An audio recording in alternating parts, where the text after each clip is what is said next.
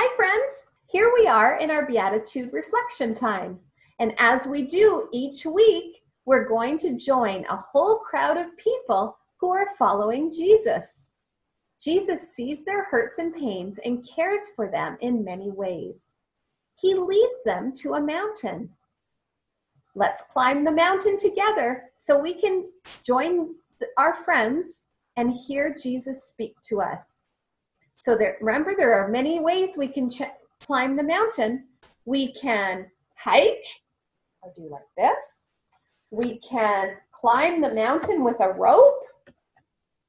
We can roll up the mountain with our hiking wheelchair. We can climb by ourselves on the rocks or with a friend. So let's pick a way. You pick your way to climb the mountain, and we're going to go on up it, counting to 20. Are you ready to go?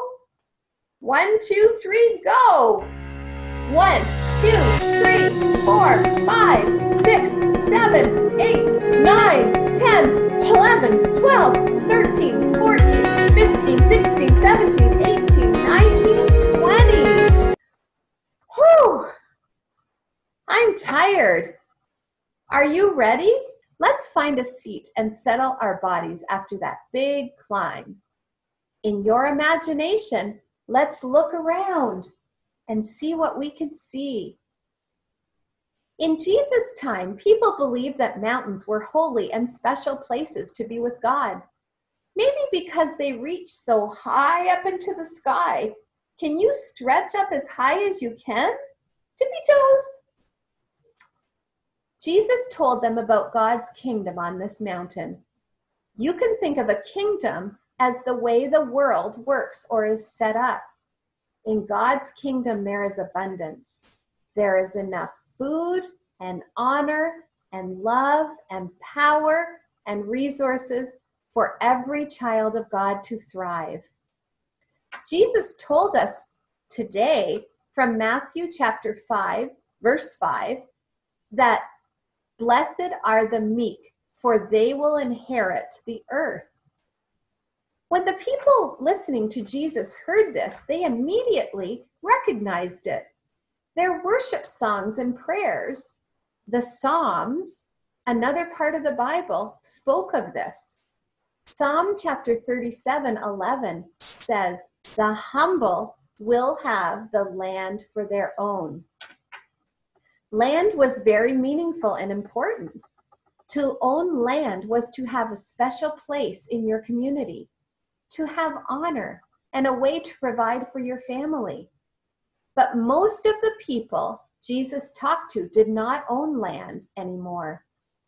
Landowners in their time were hated because they used violence or fighting to take that land for themselves. This is where Jesus again turns things upside down. With this promise, Jesus says, the meek, which means the gentle, kind, and humble people, like most of you, are the ones who will receive land, not the people who use force and violence and fighting to take it. And this is not just the physical land of Israel where they lived. This is the whole earth. This also holds a powerful message for us about caring for the earth. How do you care for the earth? Meek or humble people live with an awareness of other people's needs. They think about the planet's needs, the animals' needs, and other people's needs. They remember that all the earth and land and everything on it belongs to God. They recognize how everything they have and receive, including land, belongs to God, and they take care of it as such. This means that using what they have, they take care of with respect and love. There's a good phrase I want you to remember. I am God's child, and everyone else is too. Could you say that with me?